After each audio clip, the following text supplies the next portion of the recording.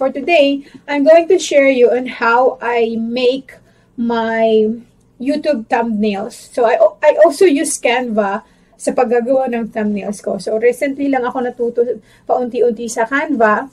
So kahit until now, I'm trying to learn kung paano ba i-maneuver ang page ni Canva. So samahan niyo ako as I continue to learn dito, and I'm going to share it also with you para kahit paano yung mga katulad ko na hindi naman ganun kagaling sa pagdedesign is ma-inspire din like me. Na-inspire ako sa ibang mga graphic artists or graphic designers.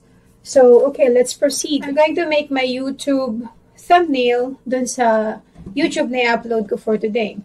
So, ang gagawin ko lang is go to your Canva account, sign in, and from homepage, di ba ganyan ang homepage niya? So, when you're here na sa homepage ng Canva, since ang gagawin natin is thumbnail, YouTube thumbnail, so search na lang, YouTube thumb, like that. So there you go. Meron mga free templates for YouTube thumbnail na pwede natin gamitin, but ako, I prefer my own design na lang. Yeah. I just use my own design, simple lang. So, what I'm going to do is, I'll just create blank page. And then, I uploaded na yung picture na kailangan ko. So, I'll just go for a simple Canva logo, like this. Tapos, since ang title ko dun sa aking YouTube video is sign up, so I'm just going to put text over here sa side. Maybe I'll just use this one. And sign up for free account. Like that. So, yun lang. So, adjust ko lang siya. And you can, kung gusto nyo ng, yeah, pag-practicean nyo siya. Your imagination is the limit talaga when it comes to designing. And you can put other text or elements from here. For example, like poll. I just want to search nyo lang kung anong gusto nyong design. For example, like that. Is lalagyan ko ng red. Kasi gagawin ko. Tapos lalagyan ko siya ng text na like now.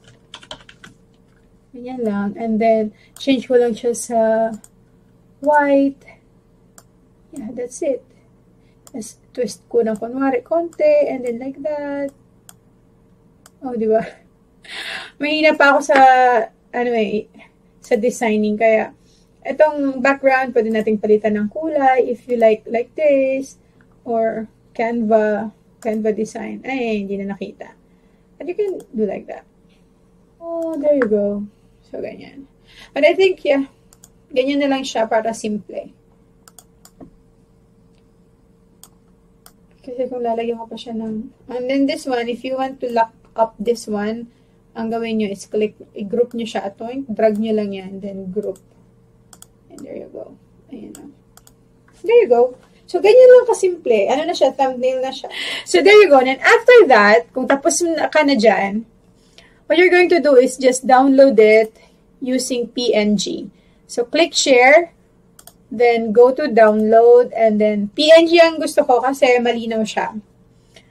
Higher resolution. But, pag small size image naman, file size image, you can use JPEG. So, kung gusto nyo ng high quality image, use PNG. Diba nakalagay suggested? Yeah.